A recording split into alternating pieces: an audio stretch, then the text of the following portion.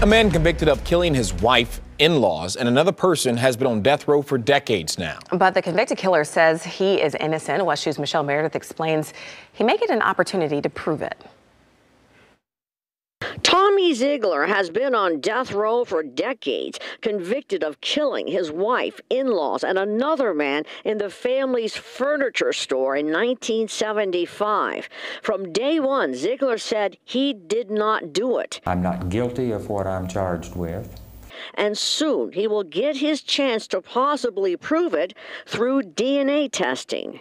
State Attorney Monique Worrell has agreed to support Ziegler's request to have his DNA tested, a request Ziegler's attorneys have made many times. If we test this DNA, we will find out who the killer was.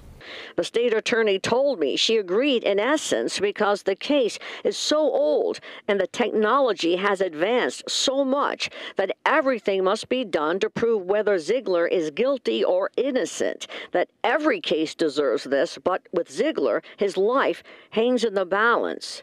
The quadruple murder happened in 1975 at a time when mass murders were rare. The public was horrified.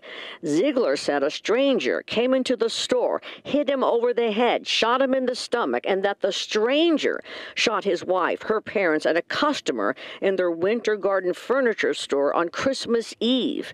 Detectives described it as a bloodbath. The state attorney tells me that a judge must approve this request, and if and when that happens, everything in the evidence locker connected to this case will be released. Michelle Meredith, West 2 News. And State Attorney Worrell says 29 people have been exonerated and taken off death row through new DNA tests.